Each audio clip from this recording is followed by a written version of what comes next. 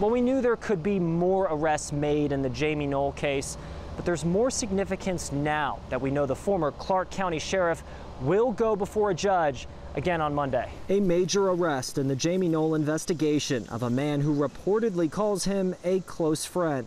Clarksville police officer and Clark County Councilman John Miller seen in the passenger seat of this cruiser taken to Clark County Jail by Indiana State Police. Wearing a light blue suit jacket, Miller walked into the jail by troopers just after 2 Friday afternoon.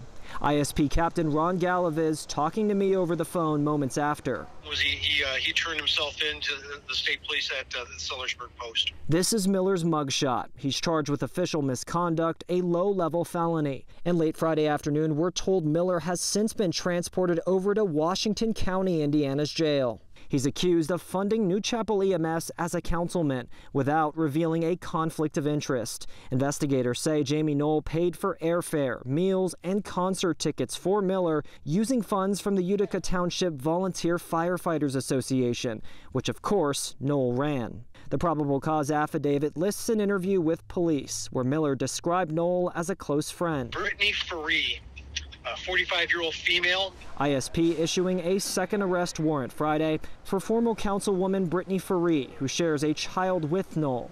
As of now, police are still searching for her. And to this point, you guys don't have any knowledge of where Brittany Faree could be at this point? Right, yeah, we're not exactly sure where she could possibly be at this point. But she was not at her place of residence when you guys pulled up? It doesn't appear that she was, no. Faree is also charged with official misconduct. According to court documents, she accepted over $100,000 in payments for child support and travel expenses from Noel, who allegedly used funds from the Firefighters Association.